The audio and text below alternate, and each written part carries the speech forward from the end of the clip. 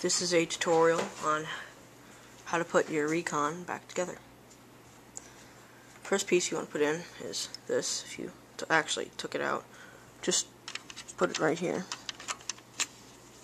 Just goes right back where it was.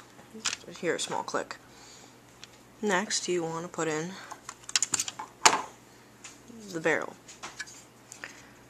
You want this to be on top, and these two holes will click into the other two holes right on there, right on top of them. Clicks in. Next, you'll put in this piece right here. Notice this is where the clip goes in. So you want this to be over here. Now, I suggest cocking this back most of the way, because this hole right here on the bottom has to line up with that small piece of plastic that's sticking up. Then you slide the entire thing forward until you hear a light clicking sound. Now, you'll have a piece here. You don't need it. I don't know what it does, but you don't need it. Mine fell out and I don't know where it is, so it's okay. Next thing you put in is this.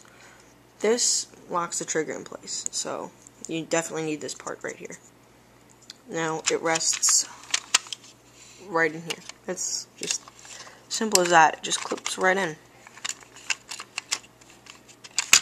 Hold on just 1 second. Maybe a little hard to get in, but once you get it in, it's in for good. Now, notice that the seems like it was cut just to fit right there.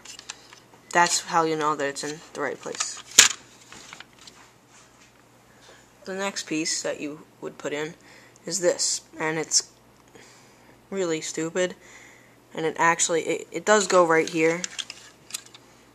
Now, it actually hurts your gun, because this way, with that in, your gun has to be cocked back to put the magazine in. Now, if it's not there, you can put it in and take it out as you please. The magazine will still stay in because this is here. So the magazine will stay in, but this way, if it's loaded, you can still take the mag out and put it back in. Next is the trigger piece, which make sure you have the spring here. Definitely helpful. Now, just be careful, because this little piece in the front has to slide in here. And then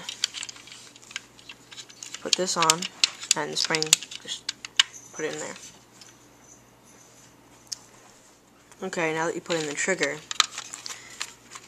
this right here, this little square piece right here, has to be resting on this right here. This small little has to be just pushed up, resting on that. If you don't have it resting on there, the gun's not going to work. So that is very crucial. Next, you slide on the spring to the barrel. And this piece right here, make sure you have the spring on it. You have the spring lower in the gun. Just slide it over the spring. Be careful not to mess up anything. And then you're going to just put it down first, and then in. This way the spring will stay inside. And then make sure that this is still resting on that piece, because remember, it's very crucial to your gun. Now, if you take a look, you'll see that all of the pieces that actually matter are in my gun. Now, right here, this piece you don't really need. I'm just going to show you how to put it in. It's this. Holds the bullet down here. Now, you want the arced part facing up, and it should be this way. And it will fit right in there. If you have it this way, it's not going to fit. So just flip it over and stick it in. And then make sure that this is slid up right here. And then on this side of the shell on the gun is also slid up.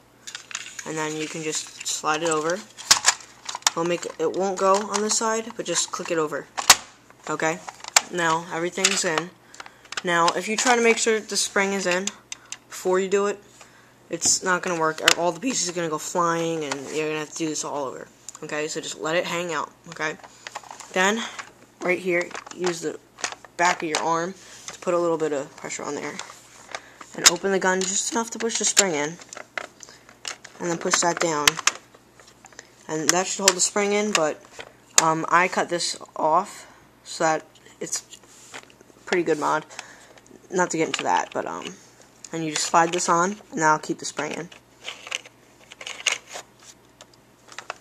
Okay, so just screw in all the screws, and your gun will work again.